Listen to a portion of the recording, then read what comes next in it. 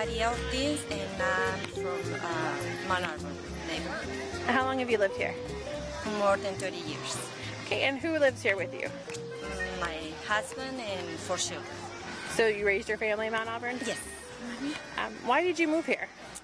Well, we love the neighborhood, and the schools are close by. I mean, Mount Auburn and Woodrow Wilson and Long, so that's why. When your children were in school, did you go to their school plays, or were you connected to the school? Oh yes, I go to PTA, and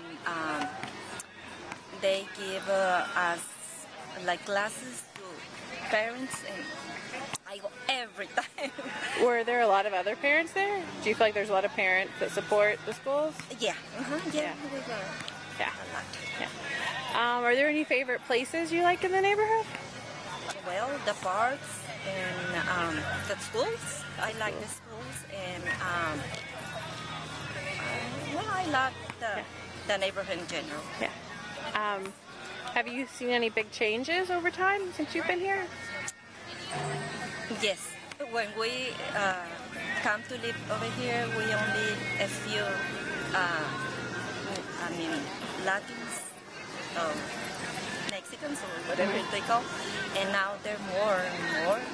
Yeah. I love it anyways. You love it? Yes. Yeah, that's good. Is there anything you would change about it? No, not really. Not really. You like it? I like it like You don't want any great big houses, or?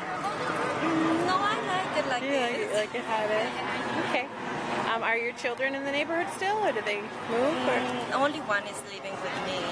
The rest, they're already married and moved. Okay. But they come every week.